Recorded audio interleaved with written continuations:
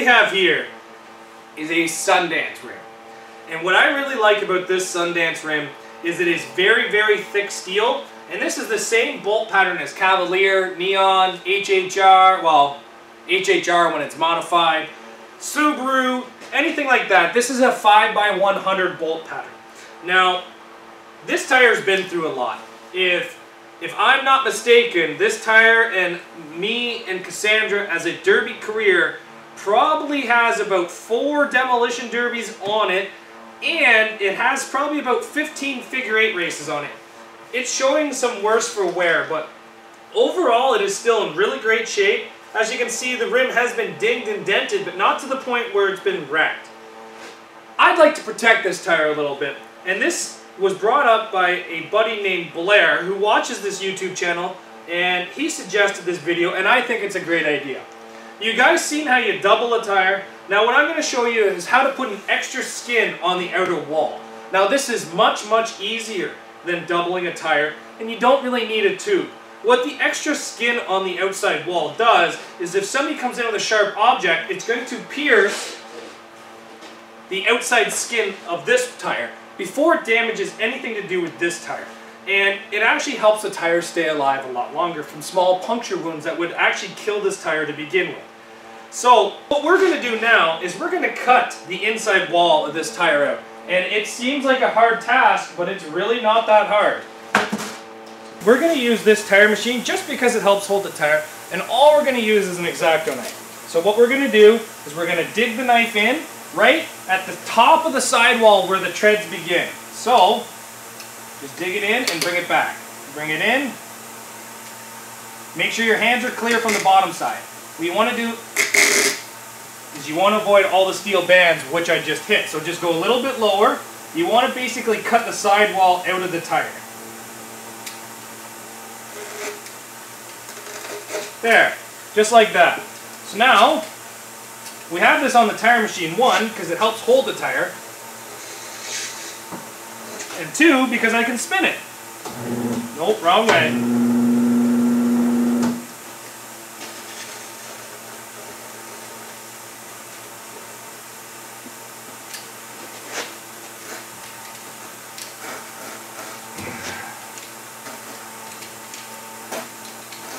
Yes, this is pretty much going to kill your X-Acto knife, so make sure you guys are willing to deal with a dead blade.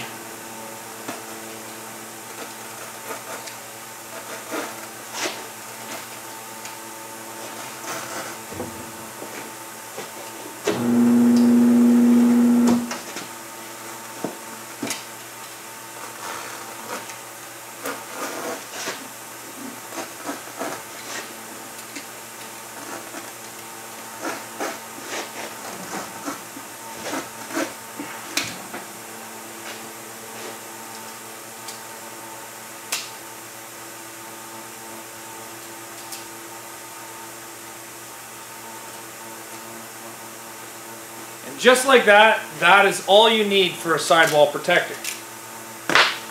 The next thing we're going to do is we're going to pop the outer bead off of this. So you pull the valve stem and just do it like any other tire. Just pull the outside rim bead off.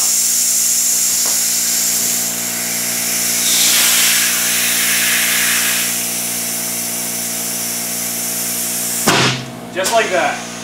Now you don't need to take the inner bead off for this. Tire machine's a little slow.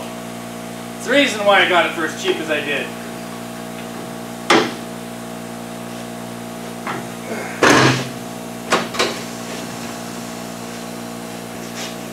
Now with the outer bead popped, just peel the tire down, take this new bead, sorry, the new outer rim, and just place it on there just as if you were going to put a tire onto the machine. And then just put it on. Just like any other tire. This is a lot easier than doubling.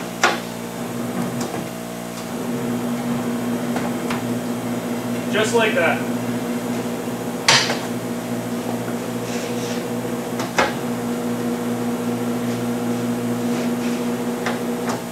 Now you just want to center the outer ring.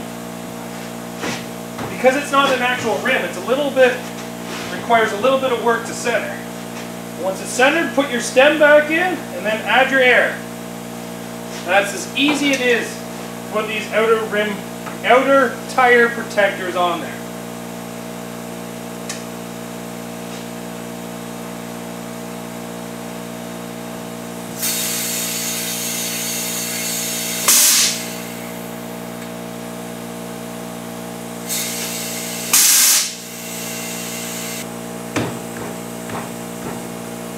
Just like that, that's how you're able to do this. Now, these have a different set of rules here in Ontario. And the reason why they have a different set of rules is because these have a nasty habit of getting ripped apart and thrown into the stands. So here in Ontario, we are allowed to run these, but we're not allowed to run these on drive tires. So on a front wheel drive, we cannot have these on the front of the car. And on a rear wheel drive, we cannot have these on the back of the car. But these do help out, and some places they do allow it. A lot of the places down in the US, I know they do allow it. And this does do a lot of help for these tires. Now you can choose to tube these tires or not tube them, that is your call. But I don't really even see a need to tube them when you do this. But if you take a look, that is a pretty thick side of a tire that will actually protect your actual tire.